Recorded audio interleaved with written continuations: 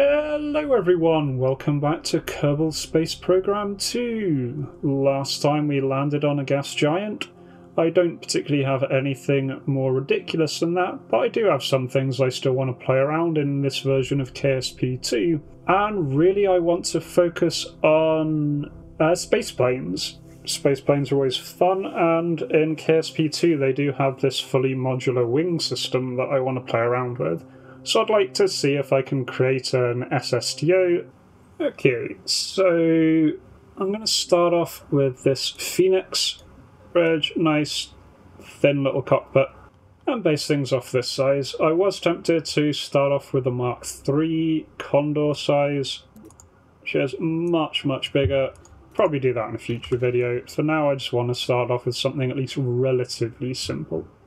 As the controls don't really seem to want to let me clip this on as I would like to. Just going to try manually moving it around a bit then.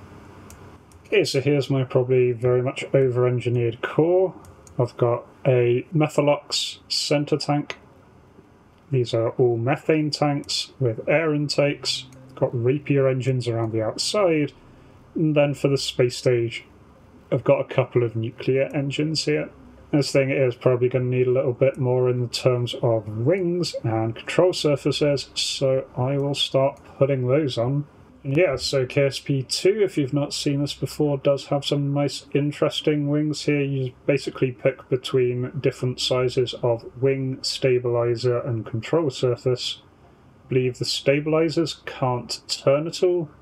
The wings have a built-in little mini control surface. The control surfaces are all moving parts. You just put them on and then you can edit the hell out of them. So I'm just going to move these back. Yeah, nice guess. Ended up with center of lift right on top of center of mass. Okay, so it doesn't seem to be calculating delta V. Don't know if that's because I've messed up or it's messed up. We will just have to see. Here's my little plane. Seems interesting. No idea if it'll fly, there's one way to find out. Okay, so this vessel is the Rigger, and it looks like Demone and Patup are going to be test flying this thing, so good luck to them. We'll be taking off from the runway. Let's see how we do. Yes, just realised I forgot a couple of things. Solar panels are going to be quite useful, and I also want to fast forward until it is no longer the middle of the night. Okay, so SAS is going a bit crazy, so I'm going to disable that for now. Okay, engines on.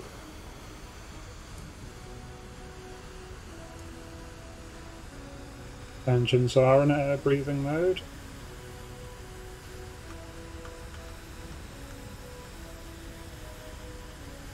"100 meters per second. Rotating. This thing is very sensitive on the controls.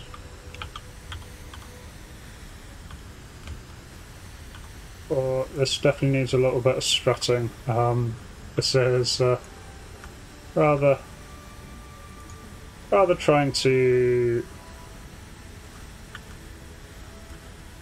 rip itself apart. Yeah, we're getting through methane quite a bit faster than I thought we would.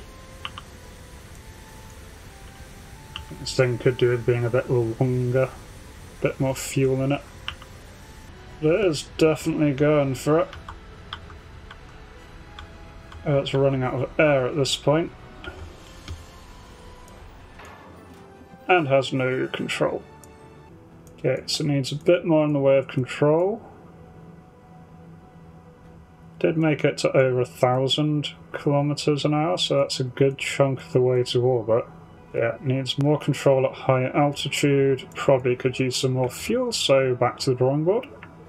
Okay, so I put in a little cargo bay with a bunch of stabilizers and a couple of batteries. Increase the length of the ship so it's got a little bit more fuel. And put some struts in place to see if we can hold the wings together. Probably put some on the tails as well. Hopefully a little bit more stable than it was.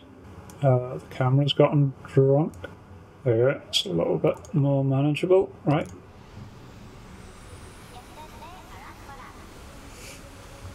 So we should be a little slower on the takeoff here. Though SAS is not freaking out as much, so hopefully that'll be a bit better. 150, so gently rotate. Does not want to rotate. Need some more speed then. Oh, I didn't adjust the wings at all, did I? No, I did not. I forgot about changing centre of mass. Small problem. Back to the drawing board.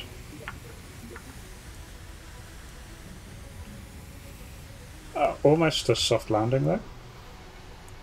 Oh, that's because I have indestructible parts still on. That's why I didn't die.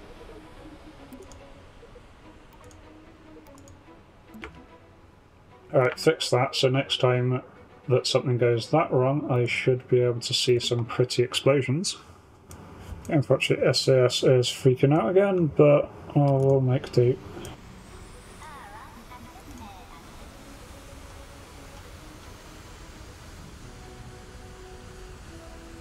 We just move the wings back a little bit, or angle them back a little bit. Alright. And flap us into the air. Gear up. Come on. Up you go. Good city plane.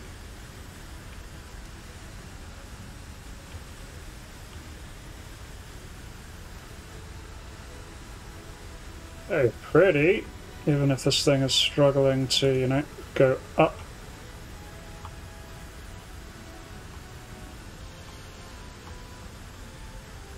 Oh, SAS is very unhappy with this. Okay, and the problem right now is the wings are fixed to these sections, but these sections are bending rather freely, so the wings are bending rather freely.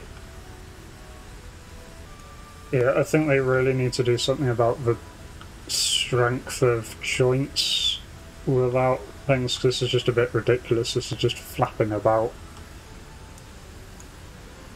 Yeah, and SAS doesn't know what to do with plane parts by the look of it. Just freaks out. I'm getting over 1,000, but I'm almost out of fuel at this point. I'll just change over the mode and see if I can burn for upper atmosphere. Do at least have control at high altitude now, which I didn't before. Or kind of control. Apparently just lost it. Yeah, the reaction wheels are not doing enough. And nuclear engines won't be enough to get us into space. Okay, so at high altitude I really do need to turn SAS on to make it controllable, but low altitude SAS makes it impossible to control. Even then it's not great. I think the biggest problem is just the lack of stability here. Everything is so flappy and bendy.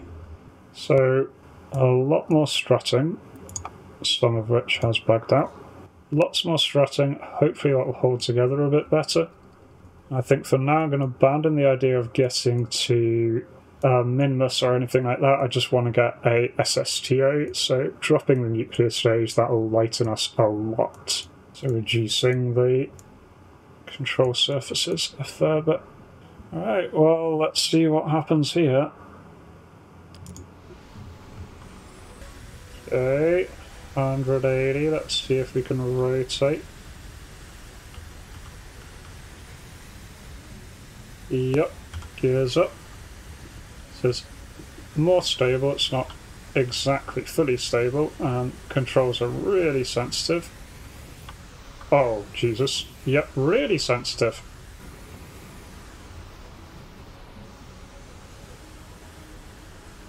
This isn't going to end well. We bounced. I don't think we're meant to bounce. I turned thingy off. Oh, let's put them back on. Okay, reverting reverts your settings. So sorry, no fancy explosions that time. Right, let's try that again and just be very careful with the settings.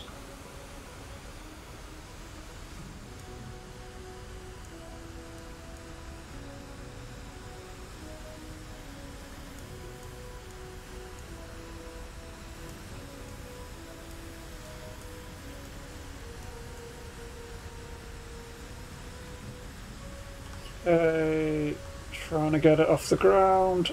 Here we go.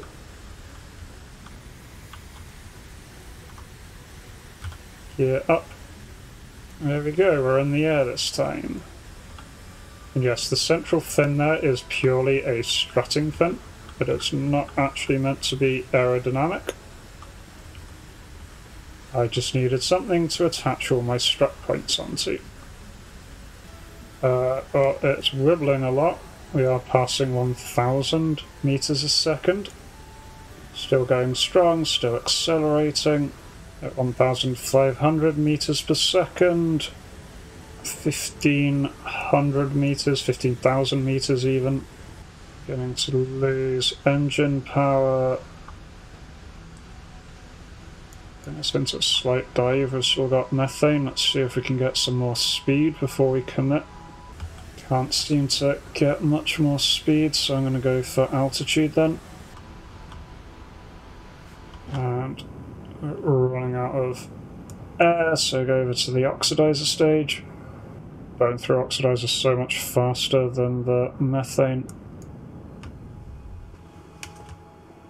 And that has put us at 80,000 kilometers periapsis, so wait until we're a bit closer to our periapsis and then burn again, see if we can circularize properly. Don't know if we've got the delta V for it, but we will try. Might well do. It's looking hopeful. The mission planner says we'll need about 200 delta V. We've got 700 delta V. Alright, we're crossing 70 kilometers, so we are officially a single stage to space here. Just see if we can get this all the way into orbit. Alright, we're getting our burn. Alright, last little bit. There we go. We are now officially in orbit. Okay, success. Single stage to orbit, managed in KSP2. Only barely made it into orbit, so definitely could use some improvements, but I'm glad we made it. Can do it full orbit, and then we'll see what happens when we attempt re-entry. I am not expecting to survive re-entry. Let's say I'm not expecting to survive the landing. I'm going to give it a few orbits just so the KSP center is back in a little bit more of a reasonable position. Okay, hopefully we've got enough delta V just to deorbit us. If not, then these two are going to be up here for a while. There we go, we are now officially out of oxidizer. Though we do have some methane left. Might be re-entering a bit sooner than I meant to. Never mind. Yeah, we're going to land on the night side. I say land. It has spun out of control while I was in time warp.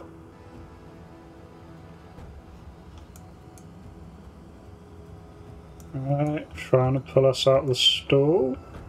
Got aerodynamic control again, which is rather handy. Oh! The ground came a little bit closer than I thought it did. Okay, well, still, we managed a single stage to orbit. It just then happened to explode. So I didn't quite manage the landing, but managed to make it into orbit on a single stage, so I'll take that as a win. Anyway, let me know what you thought about that. Let me know if you've got any other ideas of what I should try on KSP2. Otherwise, I'm probably going to move back to KSP1 soonish, let KSP2 develop a little bit more before jumping back in. For KSP1, I'll probably be starting a new campaign, and it's probably going to be a heavily modded campaign, probably with things like life support, integration, a lot of new parts, things like that. Near future tech is what I'm thinking. Anyway, if you enjoyed that, please do consider leaving a like and or a subscribe, really does help, and otherwise I hope to catch you in the next video. Until then, remember to be kind to yourselves and everyone else. Cheers!